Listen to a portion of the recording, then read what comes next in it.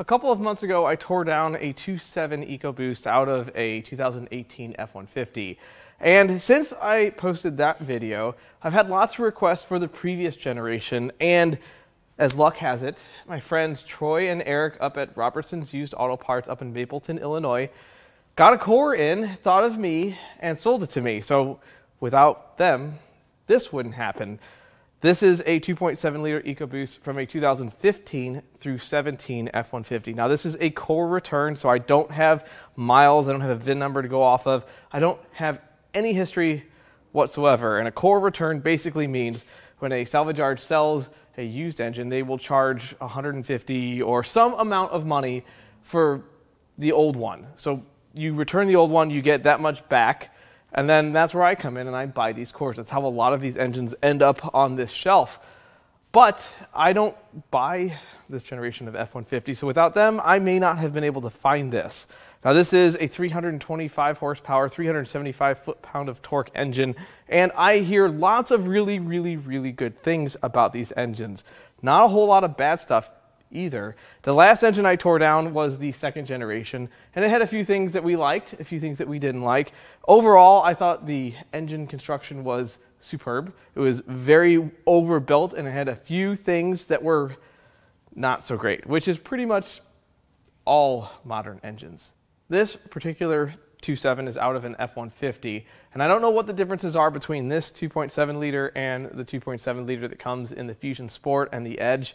I'm not sure. I'm sure that the overall engine design is the same and lots of components are shared, but I'm also positive that there are going to be some differences between the two, and you can't just take an F-150 engine and put it in a front-wheel drive timing cover. I'm sure there's a lot of things that are different, but these engines are very similar construction to the 6.7 Power Stroke. There's a lot of overlap in the design architecture you'll see. So if you're used to working on one of those engines, and you probably saw this in the last 2.7 Teardown, some things may look just a little familiar.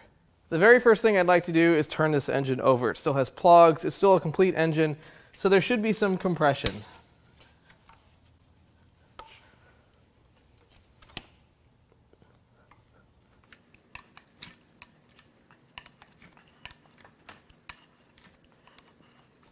Seems to turn over all right. I don't feel anything loose in there. Boy, I hope we don't tear down a good engine today. That would be unfortunate. This engine still has its spaghetti of a wire harness, so we're going to try to work around that so we can get the spark plugs out and take a look at those.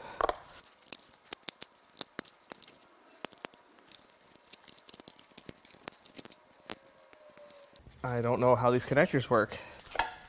Well, I think I can kind of, nope, I can't work around this. This is preposterous. There's so much stuff in the way.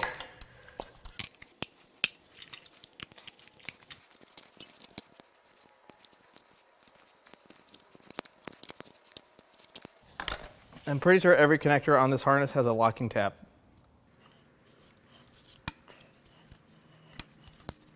You know it's not going to just disconnect itself, that's for sure. Okay, now we can get the plugs out after all that.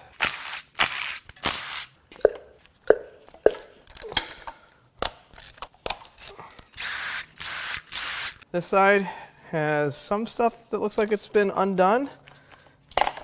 Not everything.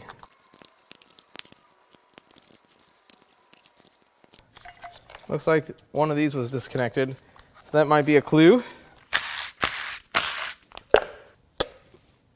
Oh no! That wasn't too bad. That was tight.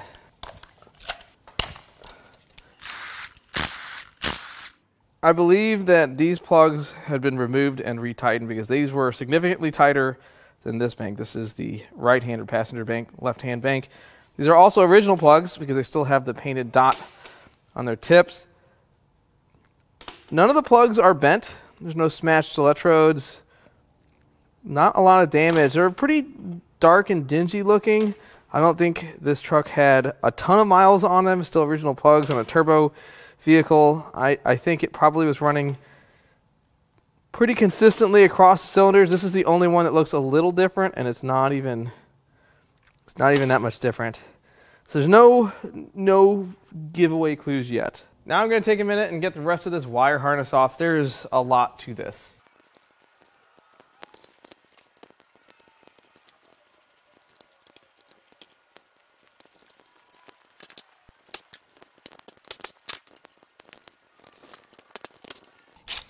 And the harness is off. Looks like it's in good shape too. I don't see any damaged connectors. The next thing we're going to do is start stripping the stuff that goes around the intake manifold. Some of the coolant lines, vacuum lines.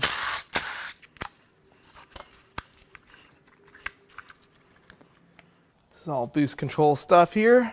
Pull that off a bit.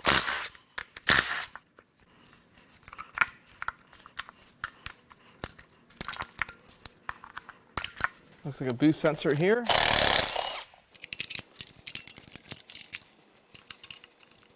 All right, there's the entire boost control system. Will you just...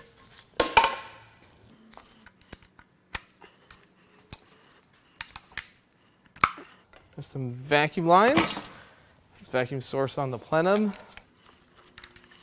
That will come off with the plenum here. Okay, that was just a little work. All right, now I think the upper manifold, the plenum, will come off.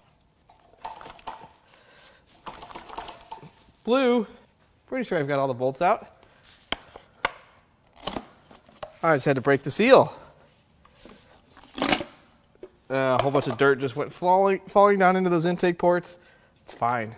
Well, it may be hard to see in here, but keep in mind this engine only has direct injection and not port injection and direct injection like the 2018 and later.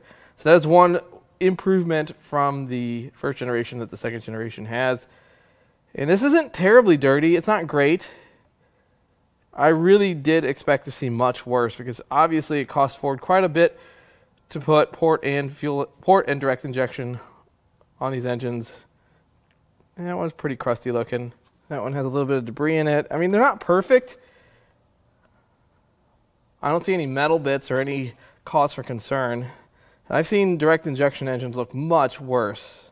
Next, we'll start removing the turbochargers. We'll start with the right-hand bank. The oil drain. The way they have these lines is pretty interesting. I'm sure they're a ton of fun in the vehicle. Let's see, can we even get these out? I don't know if these will get loose or not. Hey, look at that.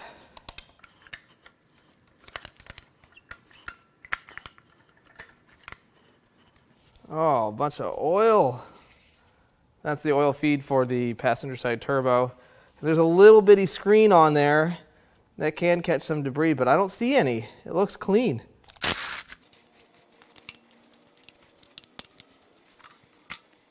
All right, now we just have to get the return line out of the block, off the block, right, like so. And I've got 3 bolts that hold the turbo to the cylinder head. All that's left, this bolt, and this bolt. Really 2 of them are studs. And the turbo is off. Now for the other side.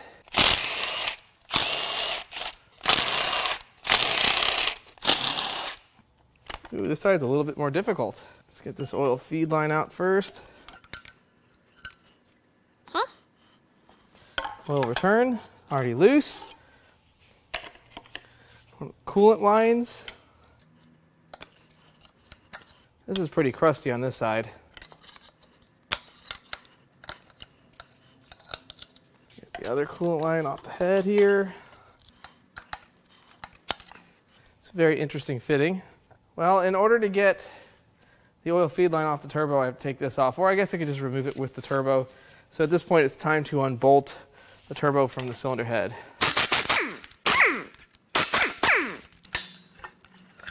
And the turbo's off. All right, both turbochargers are off. This one has virtually no play. Spins nice.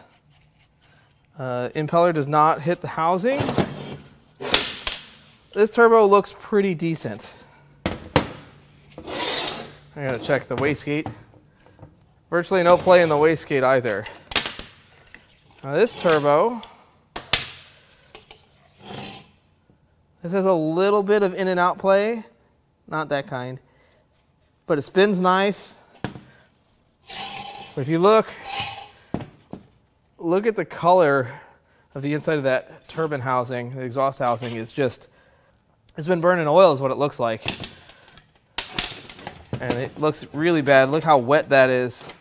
Maybe, see, typically when a turbo's blown, you don't see oil, burnt oil in this area. This will be clean. And if the turbo's pushing oil past the seals, you'll see it in this area. So maybe it's the engine that's causing that. All right, so here are the filters that are in the head. These are for the oil feed line for the turbochargers. This is the right one. The right one looks good. The left one, not so good. I see some little bitty flecks of metal in that one, and that had to come from somewhere. It's not awful, but you shouldn't find metal in the oil. Not like that. Which is why the very next step is going to be to pull the oil filter.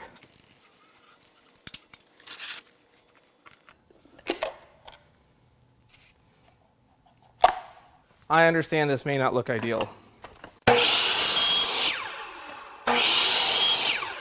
Sorry, Brett. Hopefully your saw is well lubricated now. Now we can cut this with a blade. Look at that. It's like a script of how not to take care of an engine. So here's a better look inside that filter.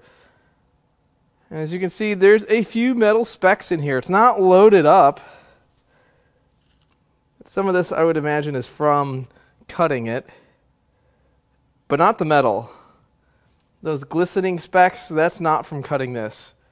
So obviously that metal came from somewhere, and I bet that when this engine comes all the way apart, we'll find out where. The next thing we need to do is pull the valve covers. We're going to start on the left-hand side. Get the dipstick out of the way. It's dry, thank God. Let's get this engine lift bracket out. And now we can unbolt the valve cover. Well, I got a bracket here to tackle first. Now we can unbolt the valve cover.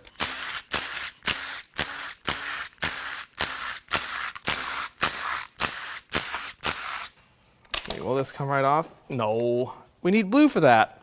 I don't know where. We're going to pry.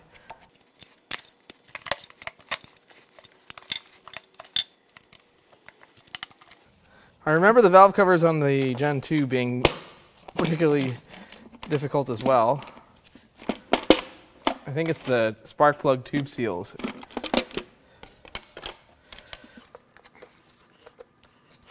Will you just...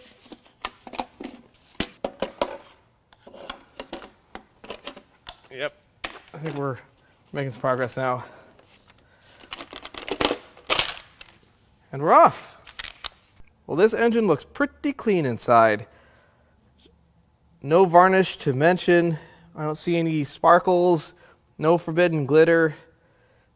All the valve trains where it's supposed to be. Chain looks okay. No excess slop. This side looks pretty decent. Let's go to the other side. First, the engine lift bracket. This one looks like it's bent in the way. Oh, that's not good. That worked.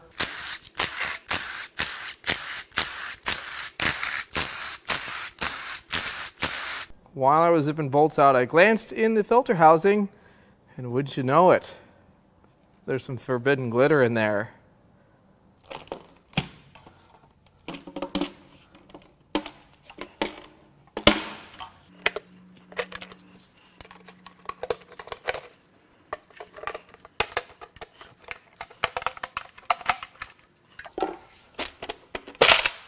Well, this engine looks pretty good so far. Obviously, we know we've got problems. We saw some sparkly stuff. But this looks like it's had oil changes on time. Virtually no varnish. And there's some dirt in here, but that could have come from when I removed the valve cover. I don't see any other cause for concern.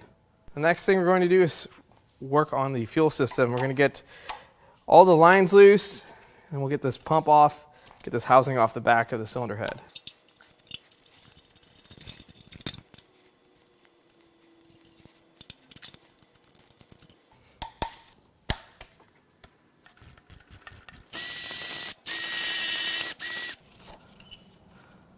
There's the high pressure fuel pump. I think I can probably pull this out now. There's the roller lifter for that. That looks like it's in good shape. Now, the fuel pump housing. Just give it a little tap. And it's off. Nothing to see here. And while we're back here, we'll get this vacuum pump removed from the back of the left-hand cylinder head. That's probably not the right way.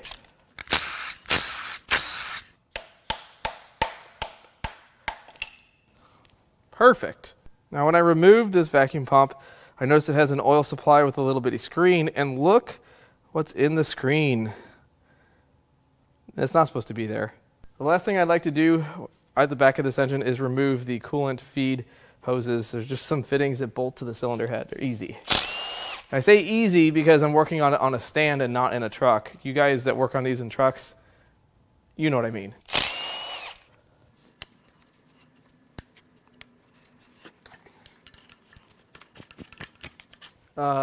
Well, I don't know if this is coming out or not. There's one. There's two. Man, this hose is just... I wish I could do something about this. There, are you happy?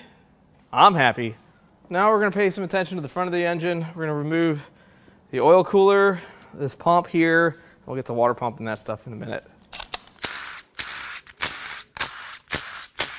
All right, let's get the pan in place. I think I've got all the bolts out. Sure do. Bone dry. Well, not really bone dry, but I spoke too soon. Now we can tackle this water pump. This looks like it's got a bunch of 8s and one 10 millimeter. We'll get that one out first. Always got to be one different type of fastener on every part. This should just pop off. This will be a little bit of effort to get it off of this O-ring here. We're leaking.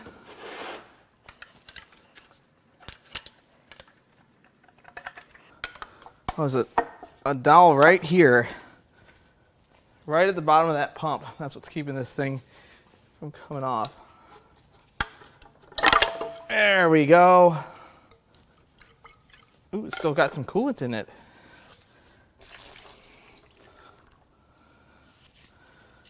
Ooh, I don't know if I can show it that way. Water pump looks good. Coolant looked good. No play. Don't see any debris in here. This is an excellent condition water pump. It's got a date code from 16, so this is out of a 16 or 17. This looks fantastic.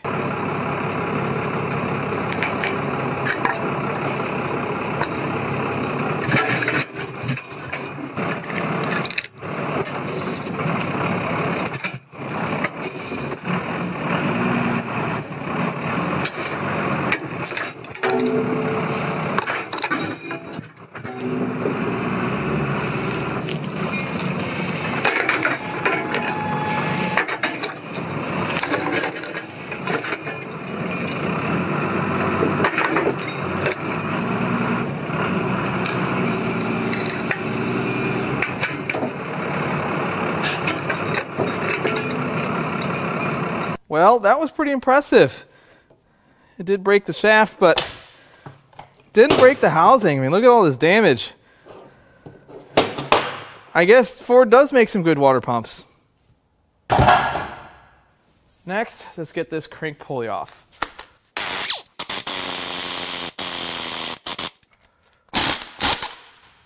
And we're out. Now we'll work on getting the rest of these bolts out of the timing cover, starting with this tensioner. Oil pan bolts. Next we have just a couple of 13 millimeter bolts.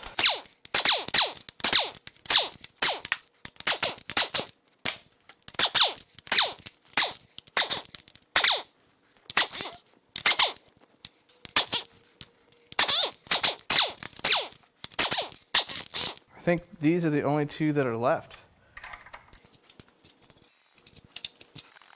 I don't think that one needs to come out. That's Loctited in. I do believe it's ready to come off. I think there's places to pry. Ooh, it looks like I got a couple more oil pan bolts that I missed. Usually helps to get the bolts out. This side's gonna get a little tap. I think there's a dowel right there.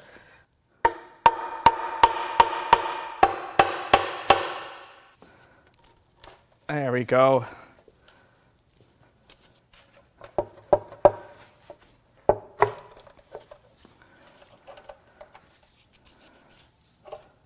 And timing cover is off. Little dingy, but not terrible. Not terrible at all. The timing system appears to be in pretty good shape. I don't really see any guides that are coming apart. I don't see any loose chunks of anything. Although when you look way down here in the pan, little bits of silver sparkles. Pretty consistent with what we've seen in the rest of this engine. But one thing I really do like to see is a chain-driven oil pump. Whereas the 2018 and later uses a belt, and I understand it's a fiberglass reinforced belt or something. Kevlar reinforced belt, that's probably the right word. But this has a chain. It's much better. I bet you could use those parts on a later generation. I would bet. Now it's time to peel the timing system off. We're just going to start zipping bolts off until parts fall off. We'll start with the one under the most tension. Oh, see, it's fine. You guys were worried. Maybe you weren't. That rail looks pretty good. A little bit of wear, but it's not terrible.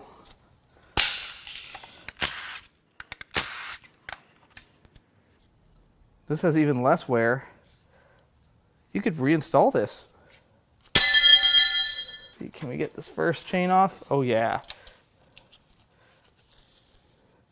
Exquisite. Tensioner number 2. Everything looks pretty good. See anything, no cause for concern. Pretty much identical wear, just a little bit.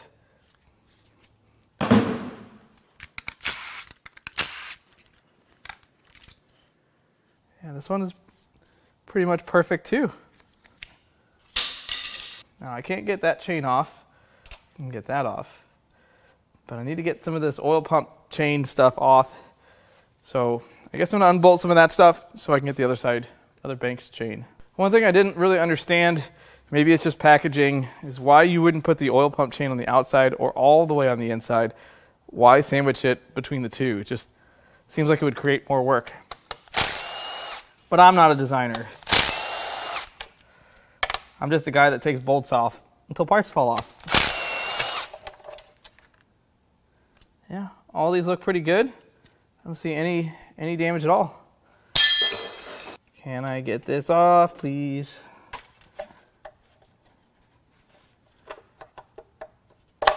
Yes.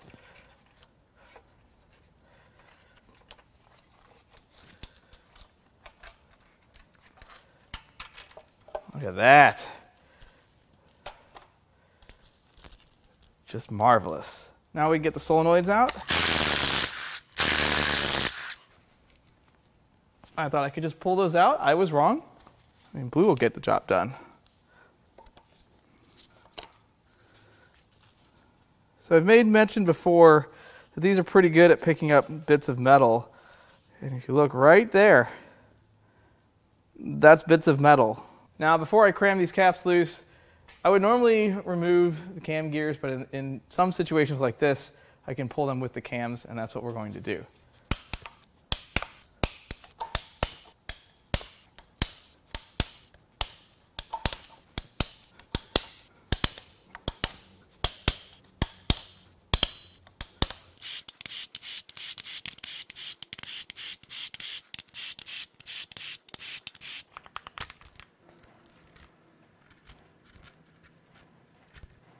Nope, that one needs a few taps. Actually, it looks like there's a place to pry. Well, the cam journals have a little bit of wear. That one looks pretty dry. And that one's got some sparkly substance in it, but none of them are too torn up. Looks like most of the rollers have some damage as well. I don't think that would cause any lasting problems, but it is worth mentioning.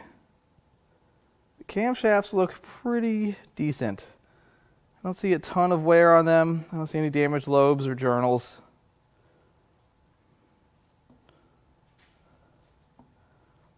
I think these would definitely be worth reusing. Probably would replace the phasers though. The caps look pretty similar to the journals. Not bad. Really isn't too bad. Now it is time to crack the head bolts loose.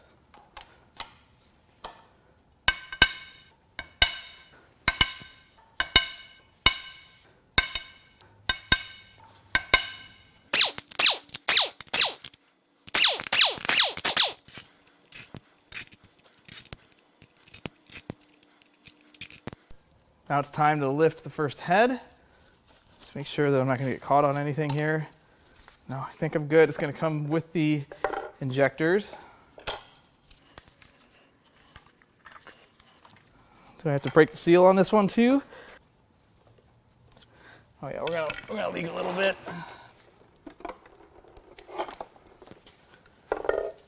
Now I should be able to get it off with relative ease.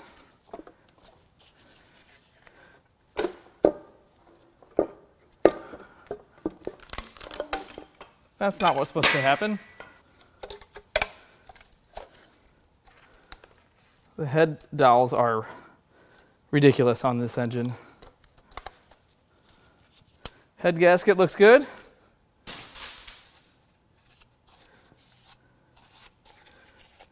Definitely some carbon in here, but nothing looks too bad.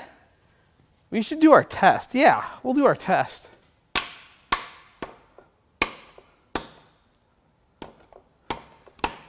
I think everything's good. So the two bores that you can see don't look too bad. A little bit of wear there at the top. But I don't see any damage to any of the pistons. I don't see any really deep grooves. So far, so okay. It's a little bit of junk in the cooling system though. And this side of the head looks pretty good as well. I don't see any major damage. Now we're going to go back to the other bank and do the very same thing.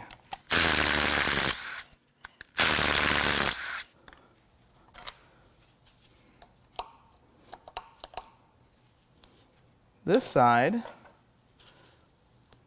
yep, look at that right there. That's a bunch of metal that's not supposed to be there. Now we can crack these loose.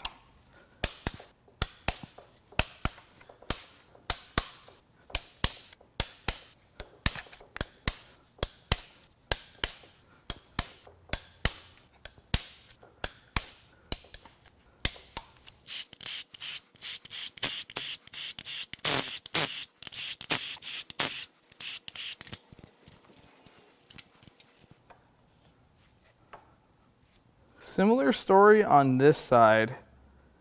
No major damage, but there's still signs of finely powdered, what I'm going to assume is bearing material, but we don't know that yet.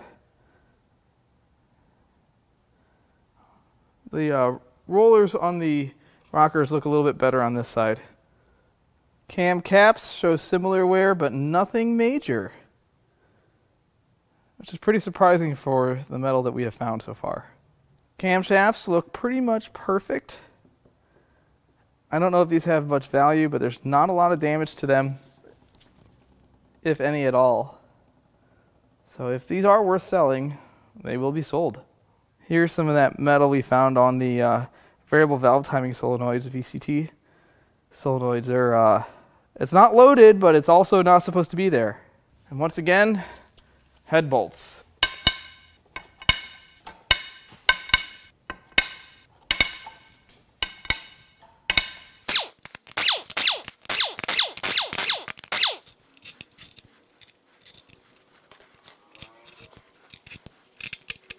Much like the other bank, I'm going to give this a little help. It looks like they give you a place to pry on.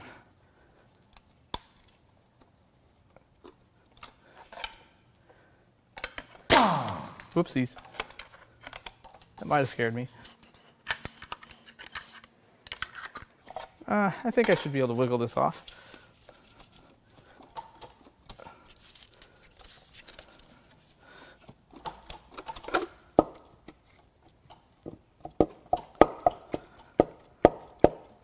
Come on. You can do it. Come on. These dowels are not normal dowels. You would think they'd go around the head bolts. They'd be a lot easier to deal with. But they have their own dowels in the block.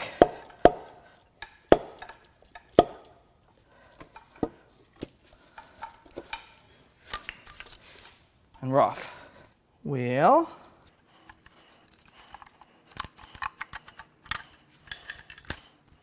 head gasket looks okay. Well, right off the bat, there's a problem. They're not supposed to look like that. Where did the rest of the piston go? And, oh, I see. It's melted to the cylinder wall. So this thing must have run lean and broke a piston. That would explain why one of the turbos looked like it had been ingesting oil in the exhaust side, because it was through that cylinder. The rest of these look pretty good. Some vertical scratches, but not terrible. It's just that one. That's bad. Now it's time for our test.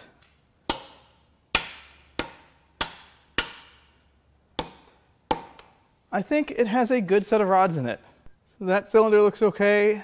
That cylinder looks okay. That cylinder has melted bits of aluminum fused to the valves. Just little bitty tiny specks all over here. It's generally not supposed to look like that. Now, will that ruin the cylinder head? I don't think so, but it will definitely need to be checked at a machine shop. Now it is time to roll this thing over, let the rest of whatever fluid's in here out so we can pull the lower oil pan. I'm trying to keep most of this in the pan. Oh, that's a lot of oil. That's a lot of oil. Is this thing not drained? No, it was drained. Yeah, it just finished draining on my floor. Now, it is time to pull the lower oil pan, which is plastic. Not my favorite.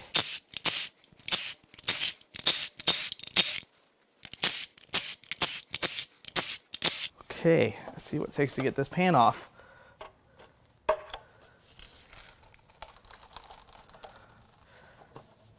Well, it is quite flexible. I don't know if that's a good thing or not. I guess if it wasn't, it would be brittle. This is some work, guys. I don't think that's how you're supposed to do it, but that's just how I did it. Well, the inside of the pan has this sort of mucky aluminum paste. There's some larger chunks. It's very sparkly. It's like a fancy bass boat. Unfortunately, these are the pans that have a captured pickup, so you can't take a look at the screen, or at least they don't want you to look at the screen, which is exactly what we're going to do. We're just going to gently... That worked pretty well. Didn't get us to the screen, though.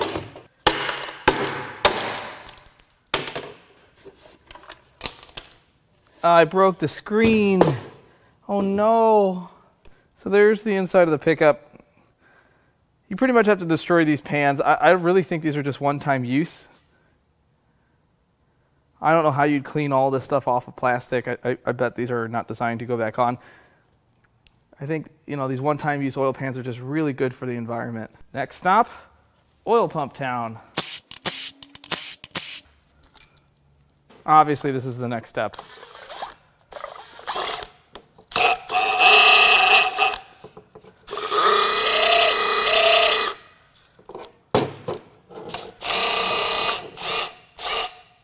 Everything seems good. I just checked it thoroughly.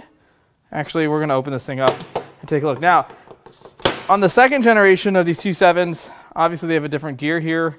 I don't know if the actual oil pump is the same or different. I would caution against using a used oil pump from an engine like this that clearly had some metal run through the oiling system. It might be fine, and that's why we're going to take it apart to find out.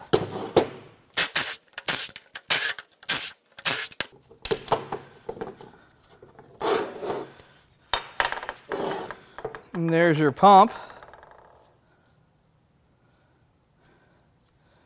Let's see if I can spin it. Yeah. What's the worst that could happen if I spun this with the impact when the side housing is off of it? I think we're going to find out.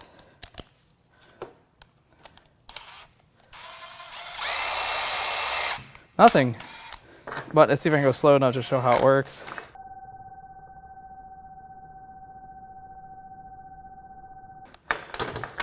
Now I think we should be able to... Does this not come apart? What? What the what? It'll come apart. I mean, I think it's going to come apart. Oh, it's got a little clip. We must get the clip off. Never had one of these on the channel that was held together like this. Oh yeah, we got this. There we go. And then this should just slide all the way out.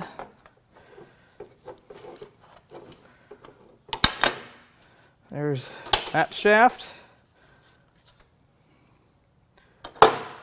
And there's the vanes. I guess that's called a hub. I don't know. It actually looks pretty good in here. So there's not a lot of wear on this or on the vanes. It's really just about that, and that's really not that bad. Housing doesn't seem to have really any notable wear. Neither does this part. It's in good shape. Now we can work on the block. And this was the part from the last 2.7 teardown that I was so impressed with. This is just so overbuilt. Now, obviously, that's never a bad thing, ever. This is just, the casting is extremely impressive. Unfortunately, because of the design, I have to take 2 of the bolts out of my engine stand, and I'm not positive at all that 2 bolts will hold what's left of the block once this aluminum piece is off. We will find out. Start by zipping some bolts out.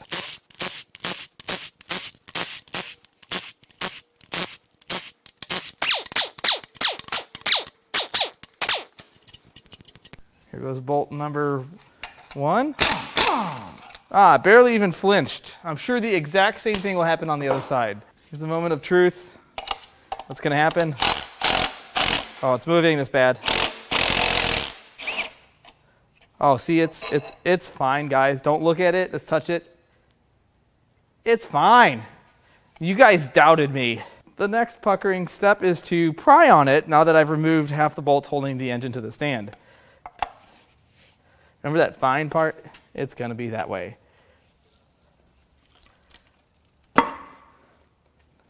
Hope for leaking again. Oh, I got this.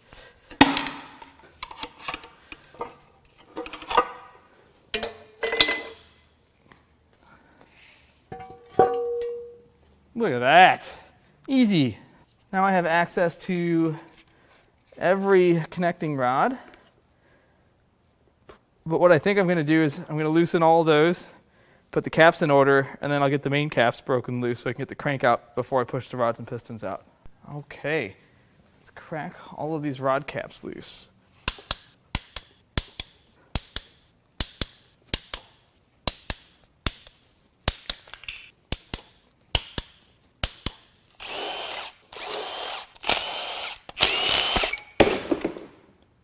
That was not supposed to happen, but a rod and piston has just left the block already. Oh, that's dirty now. Did not see that one coming. Well, I'm just going to assume that's not going to happen twice. I know that's a bad idea.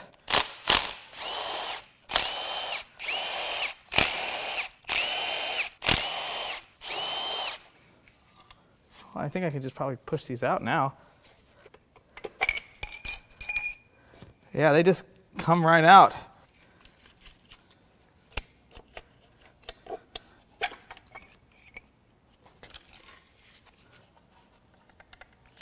Might not be able to get all of them out that way.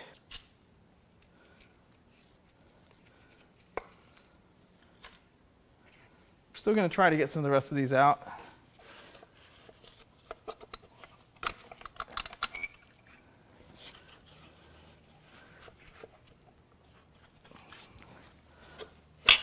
Yeah, these are just practically falling out of their bores. I just have this one. Move the crank out of the way.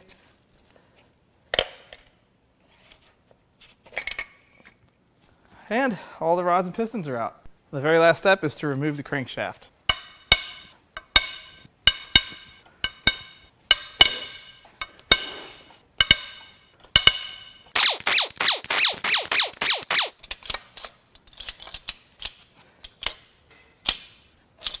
Okay, now that crank should just come right out, I think.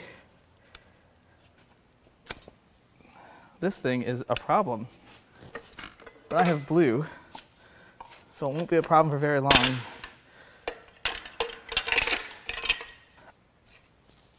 First, let's take a look at these rod bearings.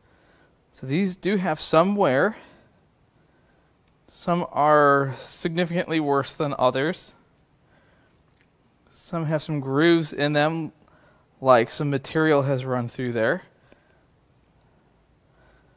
Nothing is too destroyed, they're just not great. Now for the reason why this engine was replaced. Cylinder 1, everything looks pretty good, right? And then you get to cylinder 2. Oh.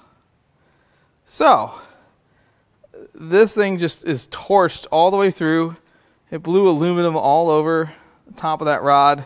And likely that's the material we found everywhere, that silvery paste, and has run through these bearings.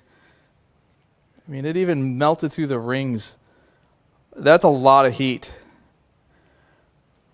A lot of heat. You can see straight on through there. What a desk ornament this will be. For somebody, I got enough. So if you'd like to buy some of these, you just got to email us. Now what's interesting is that I couldn't find any damage on the rest of these. But the way they fell out of their bores tells me that this thing had a lot of heat in the upper end, which could be from a lean condition, collapsed rings, or maybe they're just low tension and that's just how they are. I don't have enough experience taking these things down to tell you whether that's normal or not. But I can tell you, I've done this before in my Turbo MX6. It looked pretty similar. The main bearings are surprisingly worse. That set is really, really rough. This definitely had some of that aluminum from the piston go through it. The crankshaft has some evidence of that. It's not as bad as I expected. I think this is a serviceable crank. It may need some machine work, but nothing terrible. Now the block. Yikes. So that's going to need quite a bit of machine work. That's not going to clean up with some acid. It's actually, if you can tell, it's melted. Like the block itself, that liner. That was a ton of heat. These cylinders have some wear as well. It's not great, but not like that. And matching the pistons, the rest of these just have normal wear. I didn't see any signs that these cylinders were getting ready to melt, or these pistons were. There are several different variables that make it impossible to point your finger at one cause. We did not see the truck this engine came out of. I don't know how many miles were on it, although I don't think it had too many miles, still had the original spark plug. So let's just assume maybe 100,000 miles, give or take, and that's just a guess. We don't know if this truck was stock. Was it modified? Has it been tuned? Was it a good tune, or was it a tune that someone copied from another truck that had different modifications and it wasn't properly tuned for whatever modifications that truck had? Was this truck running on premium? Was it on 87 octane, towing 2 horses on a tandem axle trailer up a mountain pass with their foot to the floor doing 90 miles an hour? Was the fuel system in good shape? Did it have any vacuum leaks? Are the wastegates operational? There's a lot of things that can lead to a melted piston. One thing is absolutely clear, and this applies to all engines, is typically speaking, they will make some noise, some racket before they melt a piston. I have melted a piston in my own car, and I can tell you it sounds like knocking, pinging a can of marbles that someone's shaking up. If you hear that when your foot's in it, take your foot out of it, because you don't have very long to react. And I think this person probably, maybe newer vehicles are just a lot quieter inside. It's harder to hear engine situations like this. Either way, this could have been avoided. I'm sure it had symptoms before it melted a piston. It's not something that happens in an instant, but this engine was bad. We did not take apart a good engine today. I don't think it was oil starvation. I don't think it was any of those things.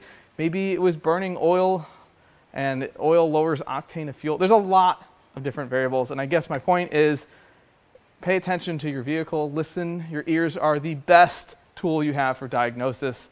This engine had several good parts. Most of the bottom end is good except for the block and 1 piston. So if you'd like to buy any parts out of this engine, whether it's for your desk or your project or anything else I've torn down, or out of this sad 95 Merlot M Edition Miata, only 91,000 miles on it, I'm going to leave our email in the video description. You can also go to Importapart.com and peruse our inventory. I've been uploading our parts cards every single week. I've been pretty diligent about that. So I hope you enjoyed this teardown. It was really interesting to see the differences between the Gen 1 and the Gen 2, since I've already done a Gen 2, and I much prefer the Gen 1 on the sole fact that it has 3 chains and not a belt. Now, I do like port injection. I hate plastic oil pans. But the rest of the engine seemed to be pretty well designed. So if you want my opinion of it, so far they're not terrible, but they have a few things I think that they could do a little bit better on. I hope you enjoyed this video. As always, I love all the comments, all the feedback, and even the criticism. I love it all, and I'll catch you on the next one.